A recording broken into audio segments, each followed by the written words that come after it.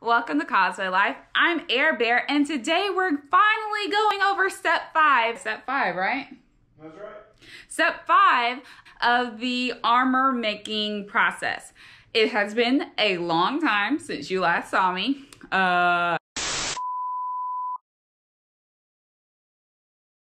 But we're back on track. In this step, we are going to be priming the armor, which is getting it ready to paint and kind of like making it smooth so that the paint doesn't get absorbed into the foam, because that's a big thing that can happen with foam. And also painting it and weathering it. I kind of did a couple of extra things that don't necessarily need to be done. Kind of to show, well, I would say it's to show you different ways that things can be done, but really it was just me trying to figure it out. So you can spray paint it or hand paint it. I actually did both. I spray painted it first and then I went back and hand painted it.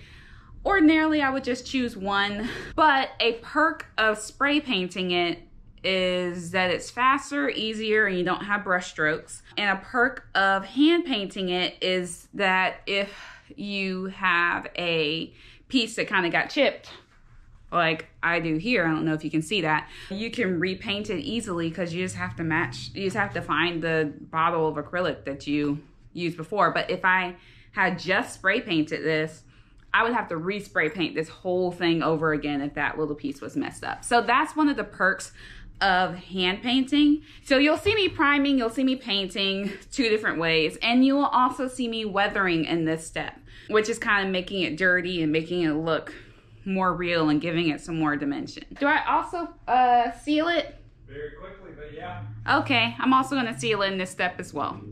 Look, it's been like a minute since I've done these, and so having to get back into it. Anywho, look at how dark it is getting, like the sun has set.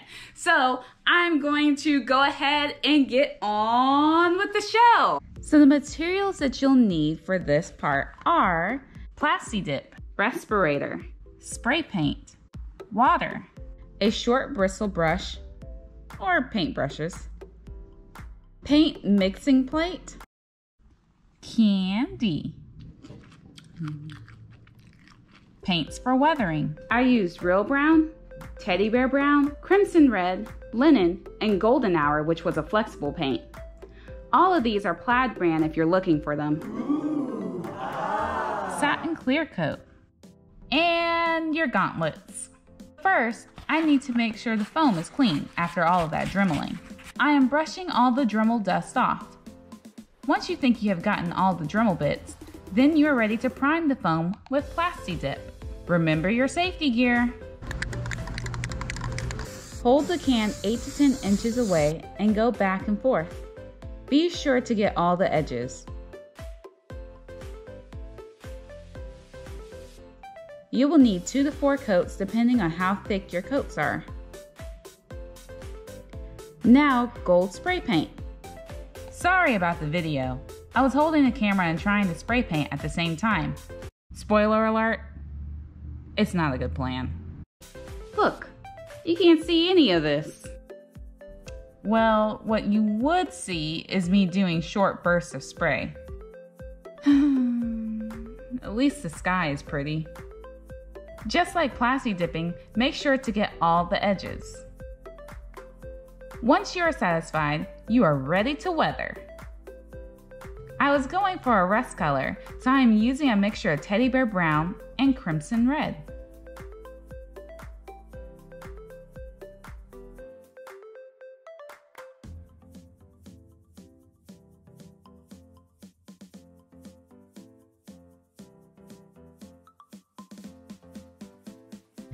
Just get it in the crevices. I like to imagine if I owned this armor and I was trying to clean it, where would I not be able to reach? After I apply a bit of paint, I take a paper towel and wipe away the excess before it can dry. That adds to the worn rust look.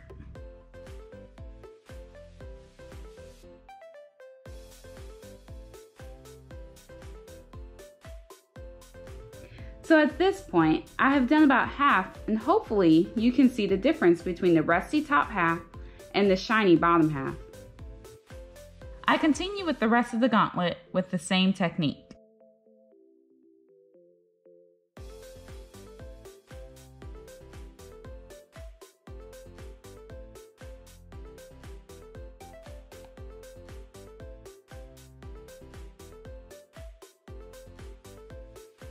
I am ready to move from the main section of the gauntlet to the lines on the top. So in order to get the brown in the line, I'm watering it down to go into the crack. I use the same paint and paper towel technique on the lines.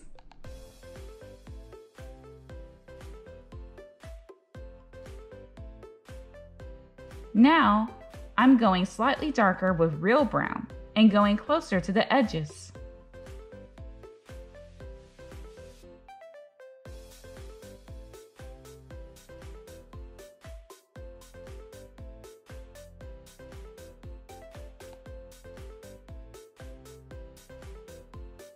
Once I finished, I realized that I weathered it too much. Yeah, that happens sometimes. So I went back and added more gold on the high parts.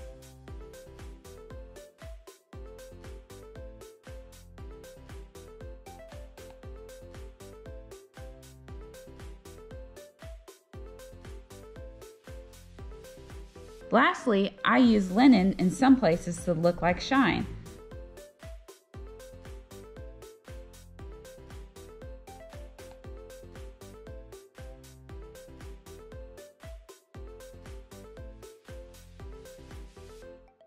I put on the last of the highlights, but it may have been a little too much. Weathering can be hard. All right. Once I was satisfied, or at least done with weathering, the last thing I did in this step was to seal it with a satin clear coat. I had Lovebug help me film this time. That's why you can see what's happening. I used the same short burst technique I used when I was priming and spray painting. Then I took them inside to dry. So that about does it for the step 5 painting and weathering and all of that jazz step of the armor making process. If you like this video, make sure you give it a thumbs up. If you have any comments, questions about anything that you saw in this video, leave that in the comments section below. If you like this channel, make sure you hit subscribe. Also hit the notification bell. That way you don't have to wait around until I put up another video. You can just get a notification when another video comes out. So make sure you click the notification bell so you can get a notification.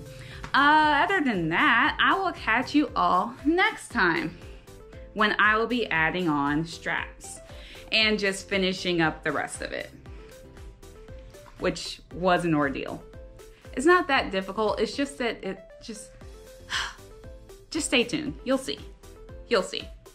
Other than that, guys, I will catch you all next time. Bye! Deuces.